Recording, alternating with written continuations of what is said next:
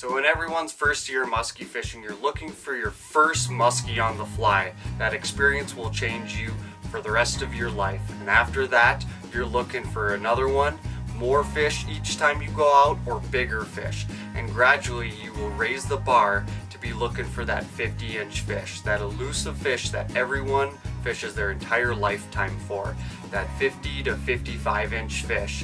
And after you get a glimpse of that fish, you're ruined for life.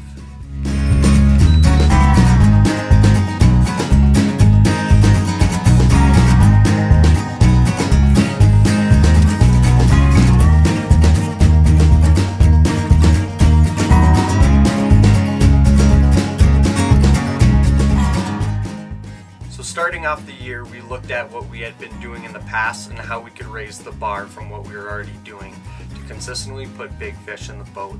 And we realized we needed to design a new rod. We looked at fly lines and changed that up a little bit, and a musky fly that would consistently put big fish in the boat. And we did that by designing a fly we called a pig sticker.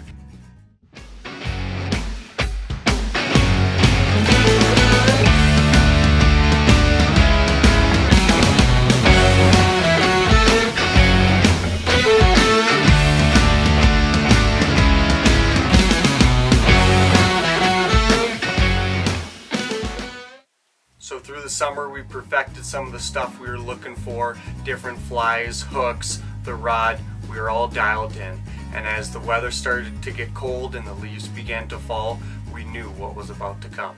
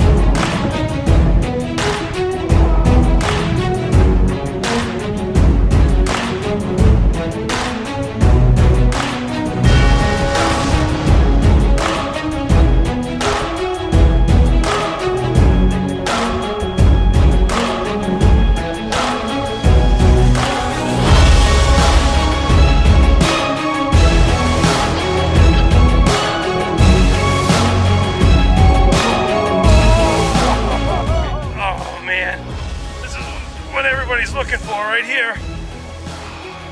Makes the trip all worth it. It was worth it anyway, but this really tops it off. This makes my day. Love ya. So with all the preparation throughout the season, the fish we had lost, the big fish we had caught, it was all topped off by one fish that John had caught in October. A 53 by 24, an absolute giant fish on the fly, and this fish and this season will raise the bar for seasons to come.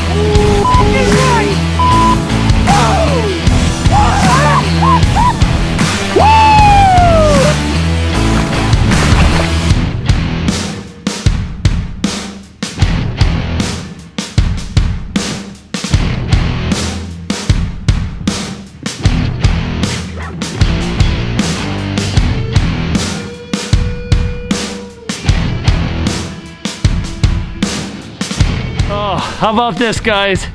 Casting all day with Luke. Finally, end of the day, it happens. Always be ready. Awesome day. Grab it by your tail. It's way the hell over here. Turn around. just a little bit, just take this.